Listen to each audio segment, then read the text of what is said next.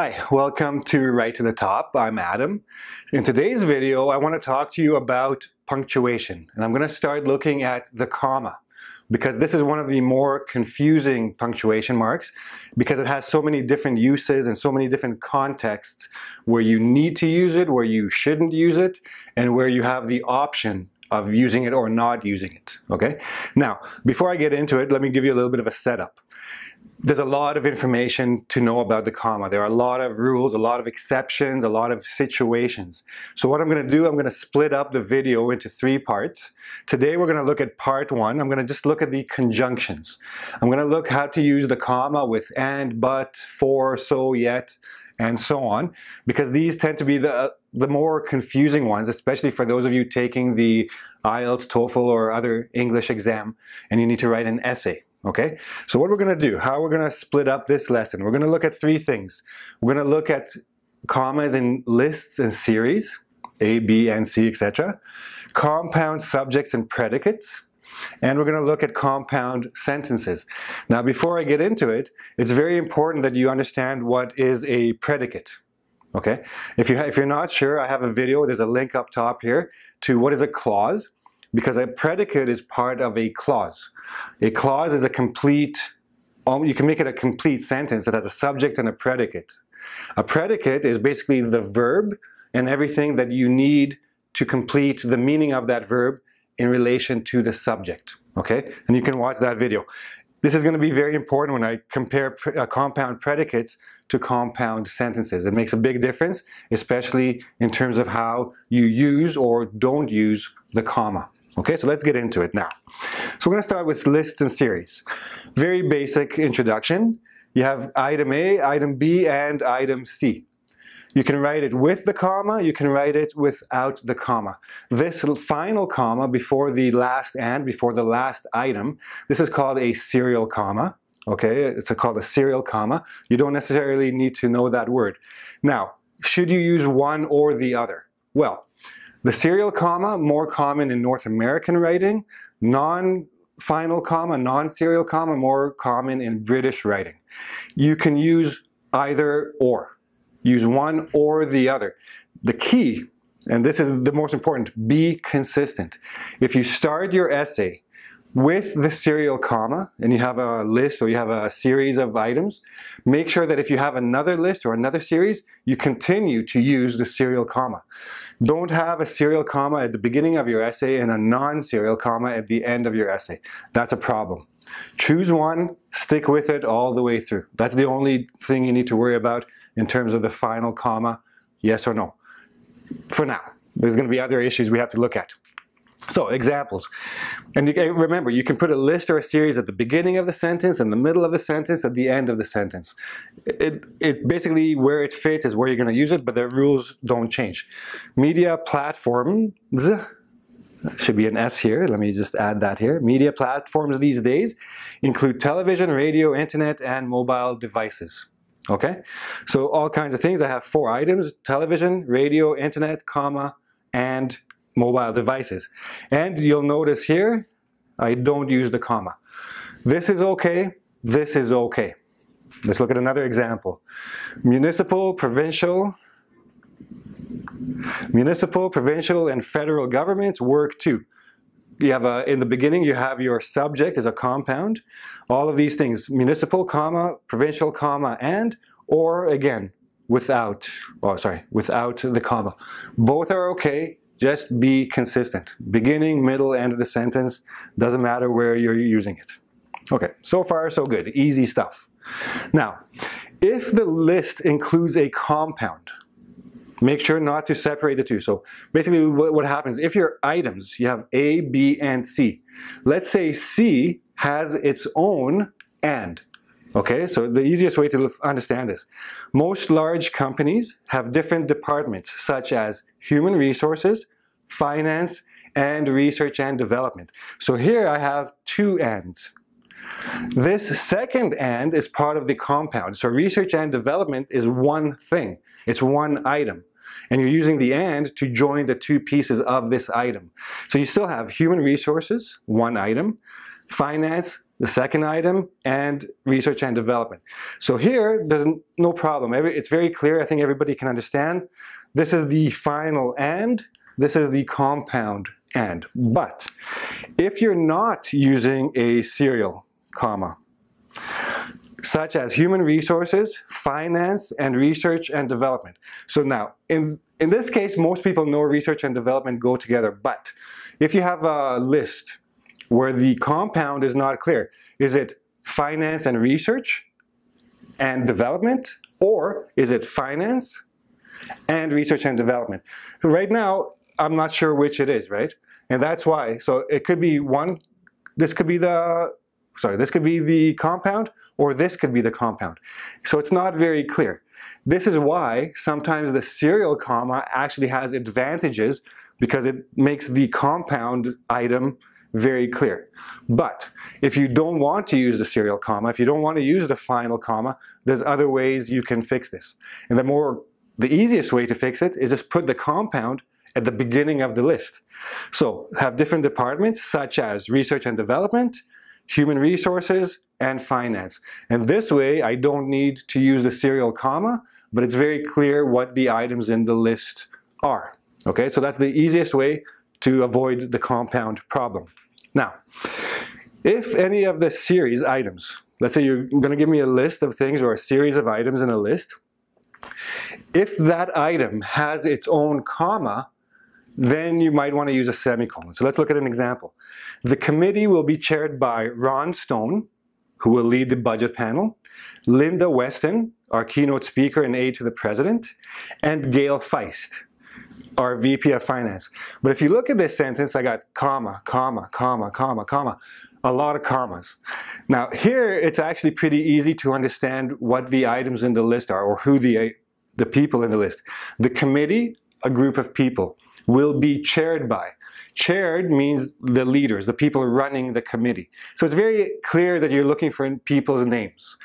If you have a list of things with adjective clauses or some sort of phrase giving you extra information about that thing, and that adjective clause or that phrase has other things, then for the reader, it becomes sometimes a little bit difficult to know when the list splits, when the items are separated, because you have so many commas. And it's very important. You have to remember, when you're writing, the reader, the person who is going to read your writing, trusts you to make everything clear, trusts you to separate items, to make things clear. So how are you going to do that for him or her? When you have too many commas, separate the items with a semicolon instead of a comma. Even on the last one, you still need the semicolon and, but make sure that way you have the comma is part of the item, the comma, where that comma is part of the item, and that comma is part of the item, and the items are separated by semicolons. That's the easiest way to avoid that confusion for the reader. Okay. Now, so I talked about and, but, or, same rules. The retreat costs accommodations, all meals, and local transportation, but not flight or taxes. You can have, in a list, you can have and, but together. It doesn't matter. You can have and, but, or something, something, something, but not something. Okay, and then same with or. Papers may be submitted by email, fax, or mailed in hard copy. Same rules. With comma, without comma, up to you. Okay.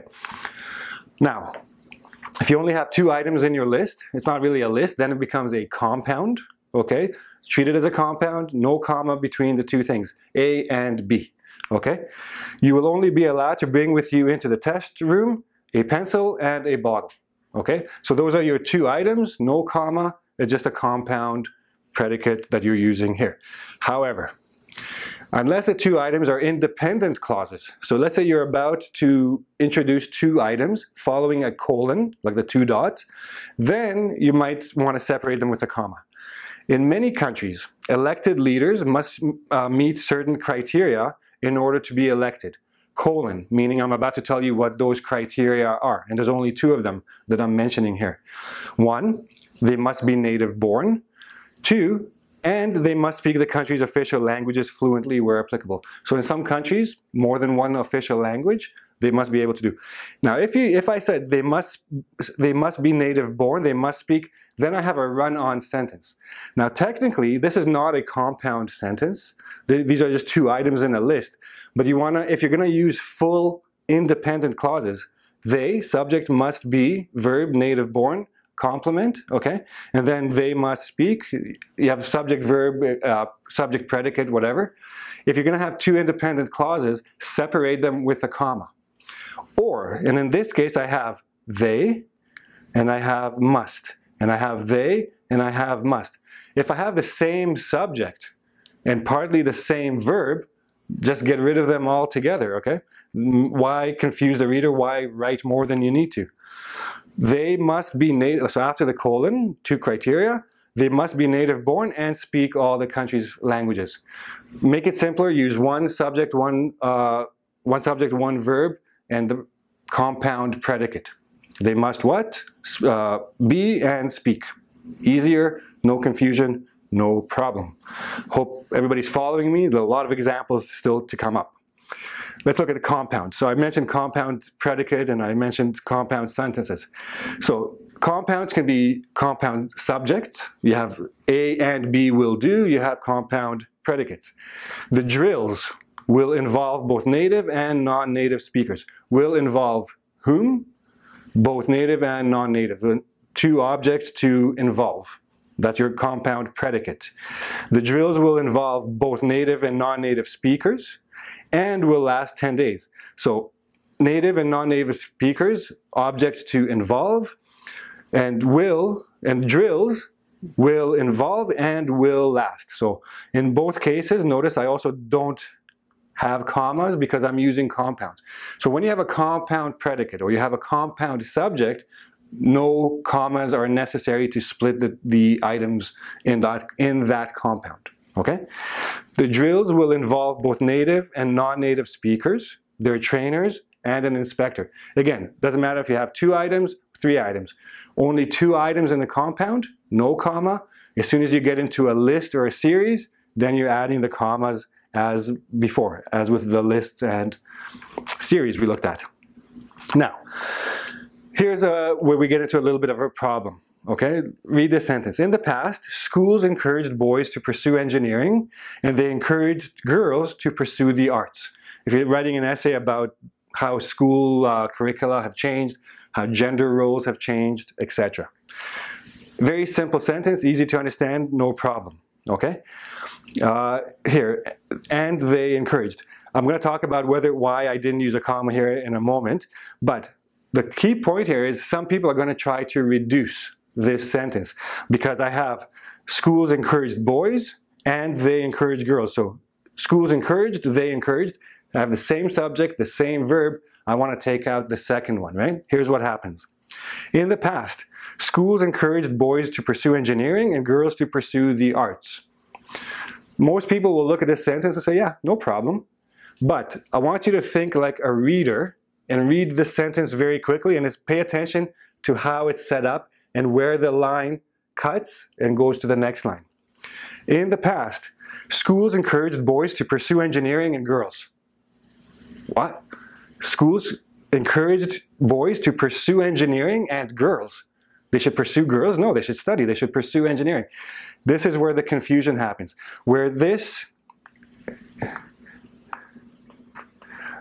When a reader is reading quickly, he or she will get stuck on that girls. They won't go on to pursue the arts. Because here, I'm putting the two things together as a compound. So engineering is an object to pursue, girls is an object to pursue, the same pursue. So this is a little bit confusing, right? So this is what you want to make sure you avoid, and this is where the comma comes in. In the past, schools encouraged boys to pursue engineering and girls the arts. Take out the other pursue, put in this comma here, to separate the two items so there's no confusion for the reader about what they're supposed to pursue and who's supposed to pursue what. Okay? So I hope that's a little bit clear. And this is a very common problem where not using the comma makes it a bit misleading because the two separate things look like the same object, like a compound object to a single verb. So you have to be a little bit careful about that. Now, if you're not sure, if your sentence is a little problematic, change it. In the past, schools encouraged boys to pursue engineering while girls were recommended the arts. No confusion here. It's not a compound sentence anymore. Now it's a complex sentence. I have an adverb clause instead of a coordinate conjunction. And I'm using an active verb and I'm using a passive verb.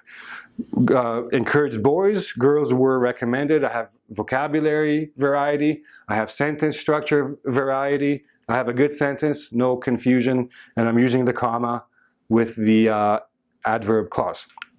Now, another thing, last note about the compounds. The general and his top officers will attend the conference in Vienna. The general and his top officers, this is a compound subject. There's no comma here. It's a plural because I have the general and the officers all together. I have a plural subject. But a lot of people don't realize that you can only make a compound with and, okay? The general, along with his top officers. If you're going to use along with, if you're going to use a preposition, make sure you have a comma and a comma to separate that prepositional phrase. And the subject is only the general. The officers are not part of the subject. The subject is singular, the general, and then your verb agrees with that. Together with, same thing. As well as, same thing. Without his, same thing. And now I'm making it more of a negation. But not, same thing. But only and can make a compound. Everything else between commas, okay? And you leave the subject singular. Just a quick note again here. Both A and B, no comma. All of A, B, and C. Remember, both means two. Either means two. Neither means two.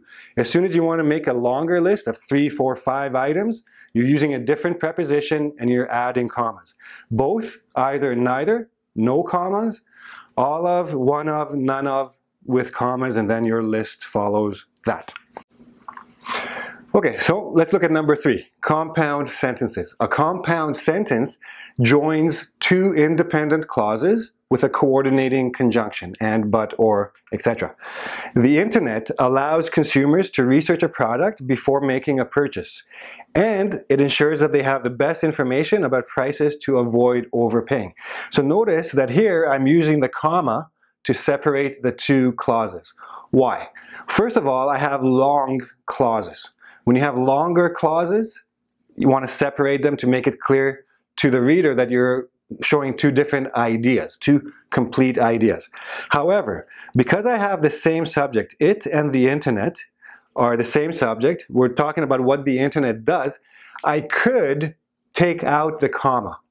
However, I don't recommend it. When you have longer clauses, leave the comma in there so it's very clear that you're separating them.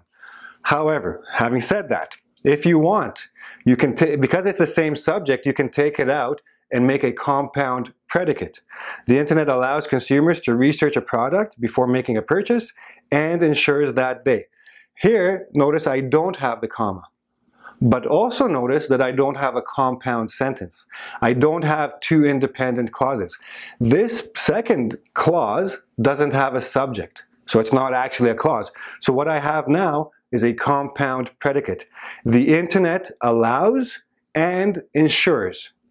That's your compound predicate, and it's long, but it doesn't matter because it's not a compound sentence, and then you don't need the comma. Now, the internet provides information and it lets people connect. Short sentence, short clauses, don't need the comma. If you want to put it in, that's fine. You don't need to.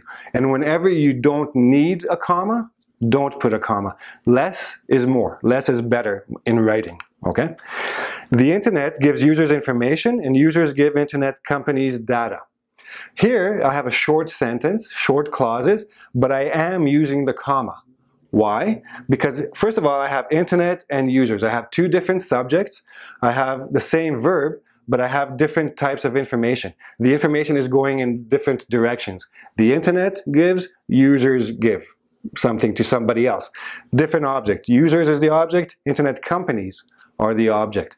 So when too many things are different in the two clauses, use a comma to separate two complete and independent ideas, okay?